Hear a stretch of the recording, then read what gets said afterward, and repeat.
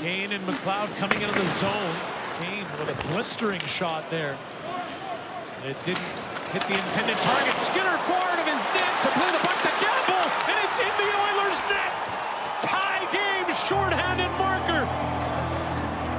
Namestnikov scores for the Jets. Well, you talk about aggressive penalty kill, and you get up, and it's just coming down to the finish of it with 17 seconds as this goal is scored by Namestnikov.